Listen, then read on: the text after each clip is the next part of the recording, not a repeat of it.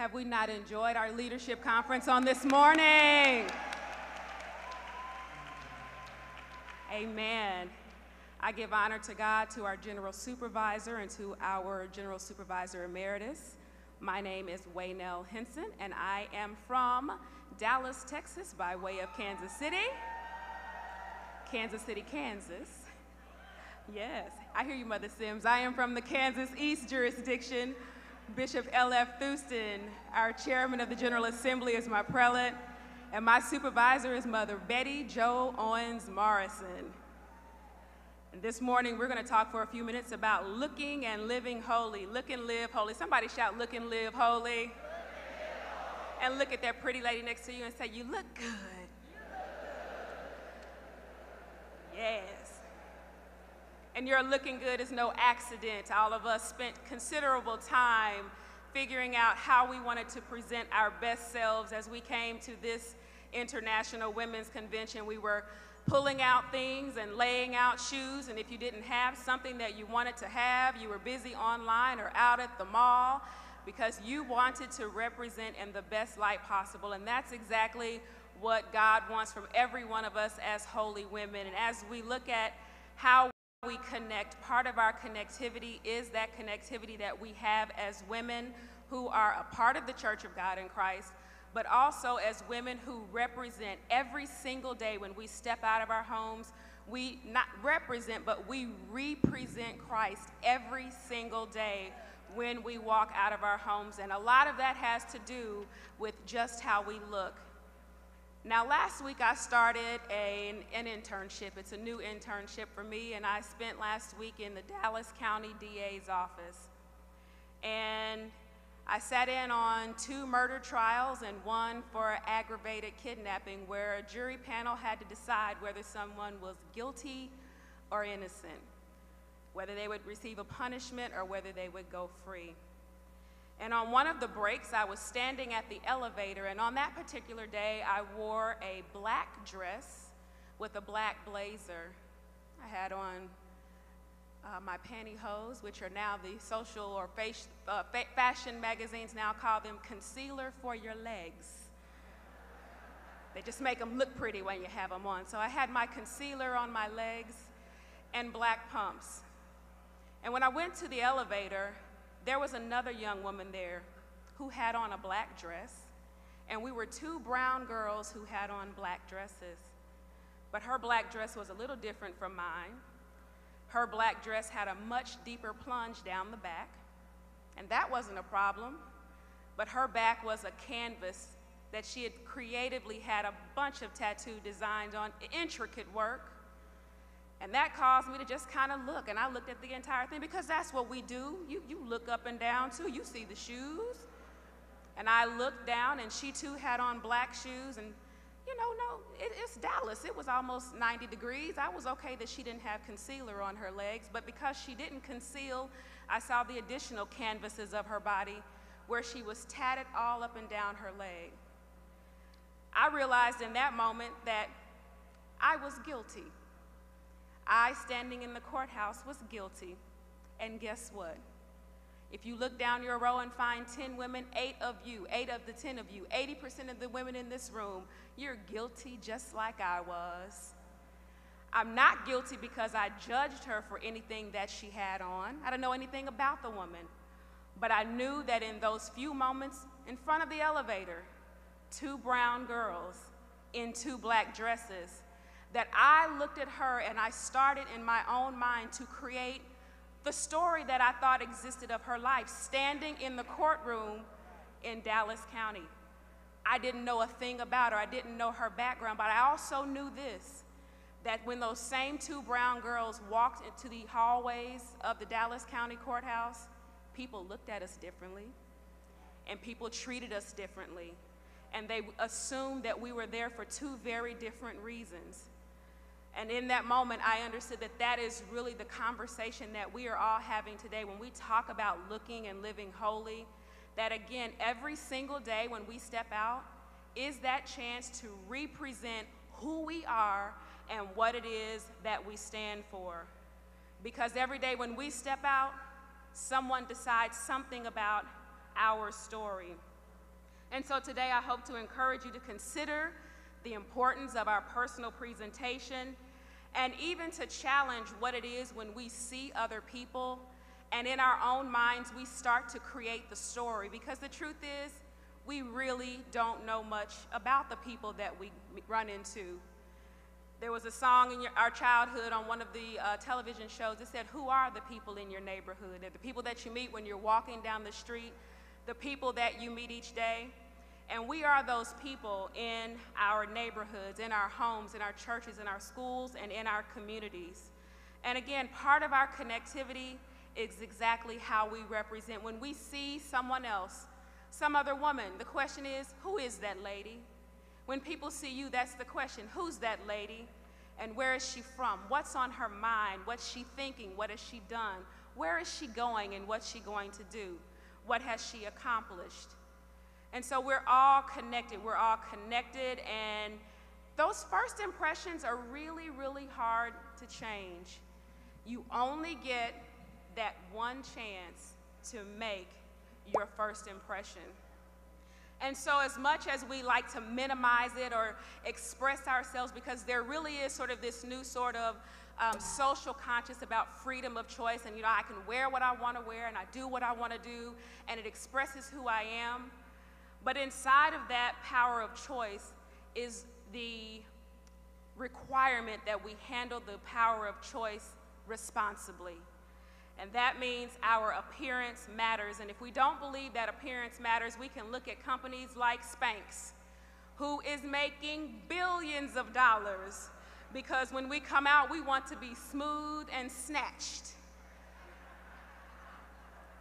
Or perhaps everyone is not so embracing of the gorgeous and gray movement, and there are hair dye companies that are making billions of dollars because we choose to handle that differently. But we're going to talk for just a little bit, because image is everything, and part of that image is the brand that you call you. And so we're going to talk just a bit about brand and brand you and how that has to do with looking and living holy. Now, for a number of years, I worked for a major company that sold colored sugar water. Now, there are two major companies that sell those. You can see in my bio where one of them is. What is colored sugar water? You want a Coke, you want a Pepsi, you want something cold, something bubbly every now and then. But I got a little bit convicted working in sales and marketing, because sometimes we grab a beverage without even thinking about it. And at the same time, I stood on this side and said that we sat in meeting rooms, and you and I as consumers only grab something out of the cooler, but we don't necessarily think about the process of getting it to that cooler. And just like we're sitting in this room today having these conversations, there is someone in Atlanta, Georgia, sitting in a room talking about how to get the next bottle of colored sugar water to you. You would think that they know that you know good and well who they are when you walk up and see that white script on a red background, that you know who they are. And at the same time, there is such a thought and such a methodology and such a science that goes into getting that bottle to you at the customer level. Why did that convict me? Because we spent so much time on the bottle of colored sugar water that I started to ask, where are we spending that same kind of time as saints of God, thinking about our own product, our product being ourselves and what we represent, and how that gets to the market, how that gets in front of people. And that is really what branding is. And you know what? Branding and great execution, looking and living holy, doesn't just happen. It is very, very intentional. If we talk about brands, there are three things that they'll tell you are important. Your packaging is important. That's what's on the outside. Your placement is important, where you put it. And lastly, the price on it, and that is how we value it. Why is it important that we look and live holy? Why is our personal brand important? First of all, it may not be, we love brands, we really do. We like to drive certain kinds of cars, we like certain kinds of shoes, we like certain clothing. You know what, let me just tell you, I'm particular about the kind of cheese I use. Funny story in my family, a few years ago, my mother decided that she was going to purchase a generic brand of cheese because it was on sale. And when we saw this, I said, that doesn't look right. And they said, oh, you're just being picky because you work for a cheese company. I said, okay, because all cheese is not created equally. And so she made this incredible macaroni and cheese, as she always does. And you know, as much as I love the Kraft Company, you cannot open a box of blue mac and cheese at a Black Thanksgiving.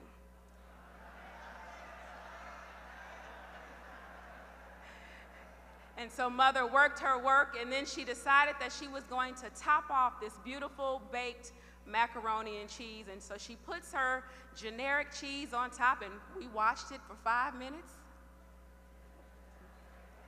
We watched it for 7 minutes. We watched it for about 9 minutes, and we were like, hey, Mama, that cheese not going anywhere.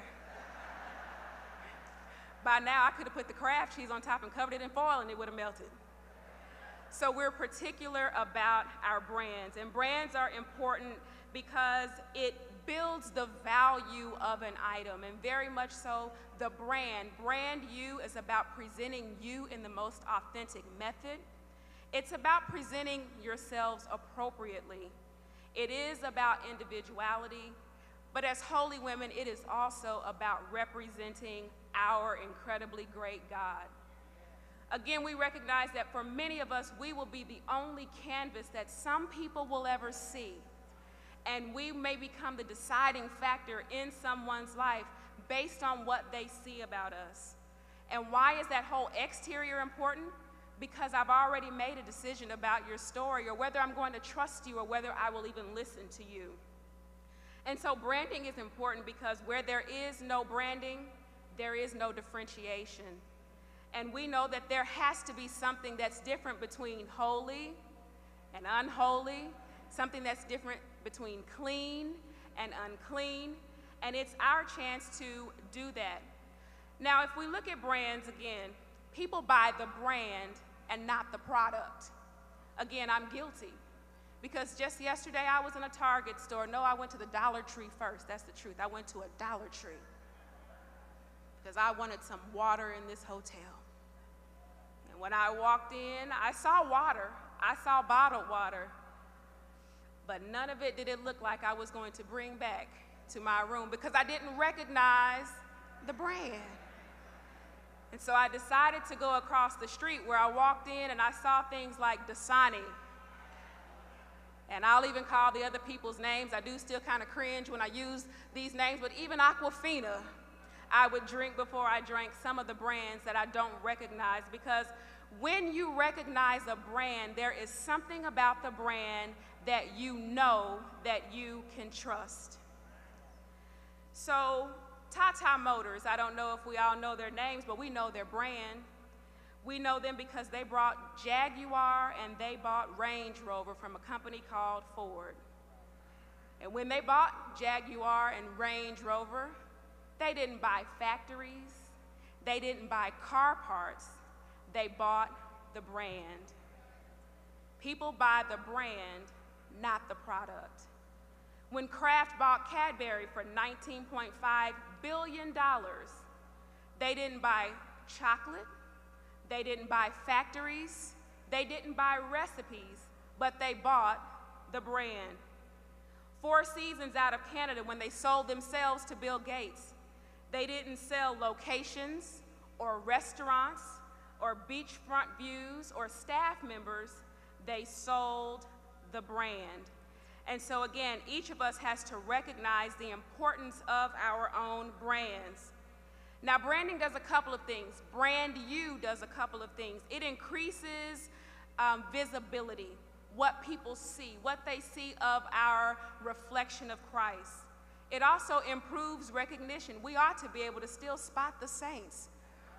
We ought to know ourselves when we see ourselves. Again, brands inspire and they create trust. And lastly, brands inspire in general, and we should be inspiring women because the Bible says that if Christ is lifted up, then in us he draws other people unto him.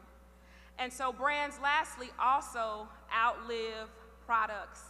And we heard, I believe Mother Taylor even mentioned that methods change, but the message doesn't change.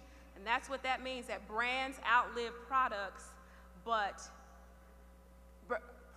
they don't outlive the message. And so our brand is very, very important.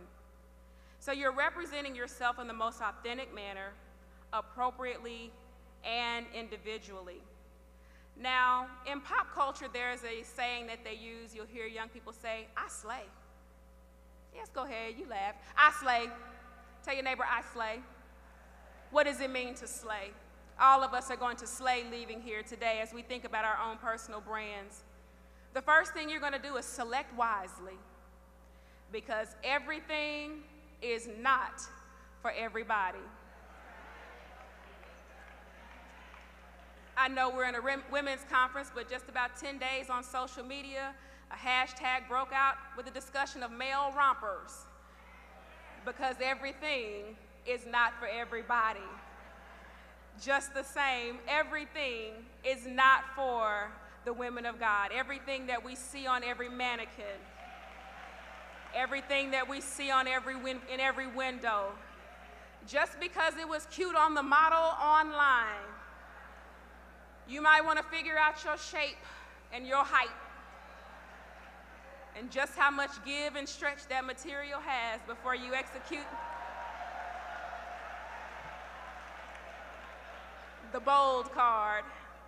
I sat in on a graduation on Saturday, and as folks walked by, I simply said, that's bold. Wasn't trying to call them out, I just thought, that's bold. That wasn't my selection, that was bold. So the first thing is you want to choose wisely. Secondly, learn and respect your audience. You have to know where you're going and how you're going to present where you are. When we come into our settings, and I know that we've gone to some very casual environments, but when we walk into God's house especially, we are still in God's house.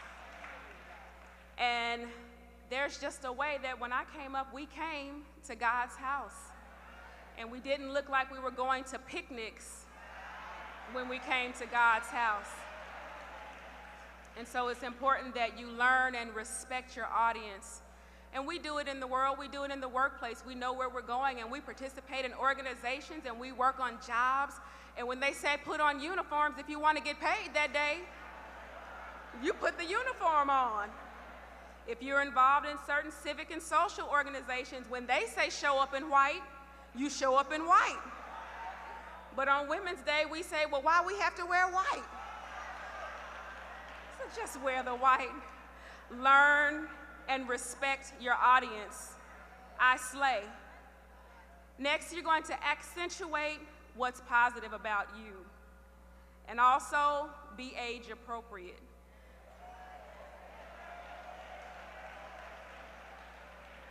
There is a store called Forever 21, but a lot of us are not 21 anymore. So you will not forever be 21.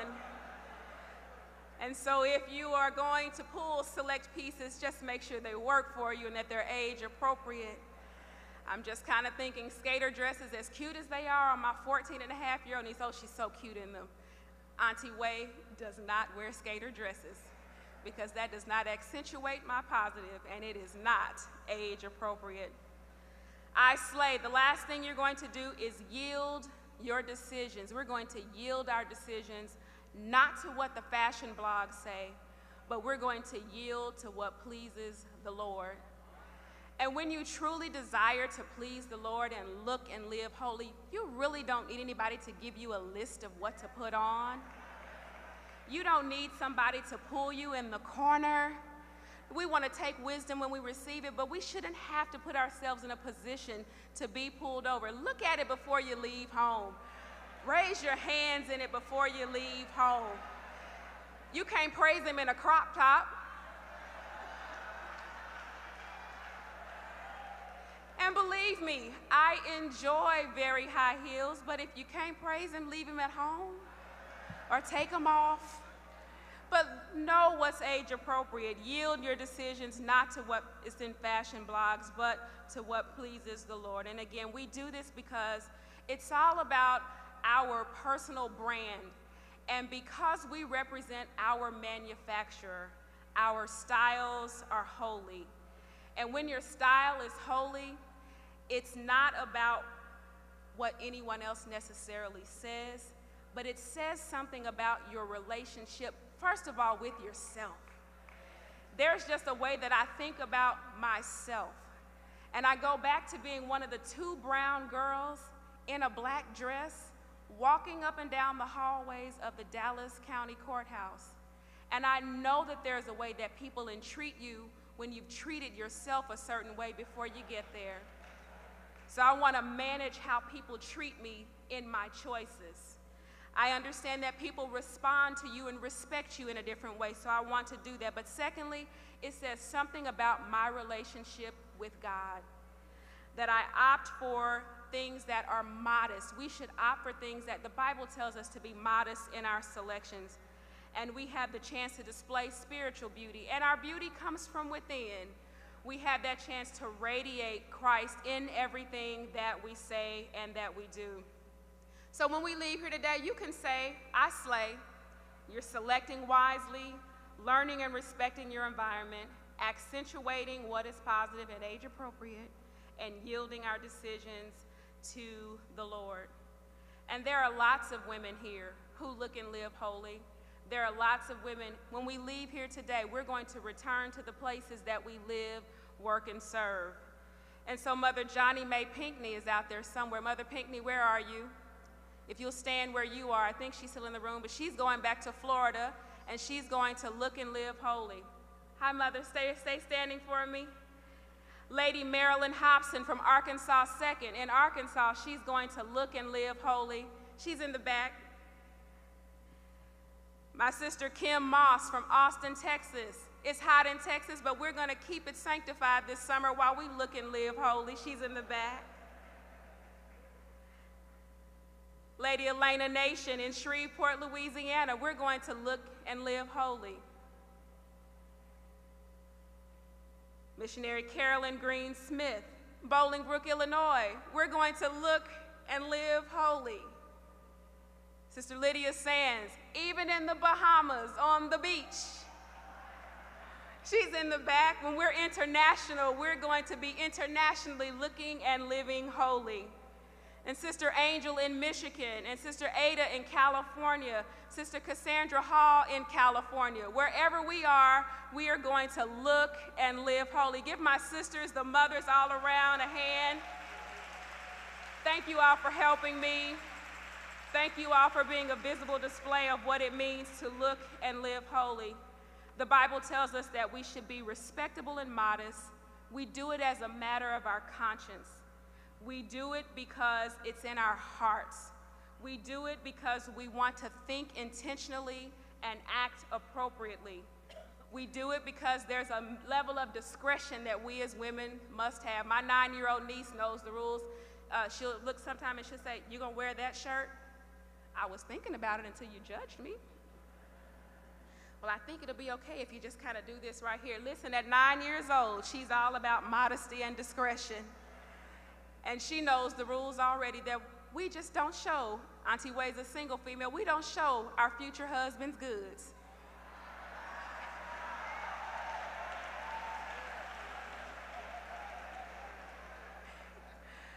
And so there is dignity and strength in our choices, but most of all, we're bringing glory and honor to God.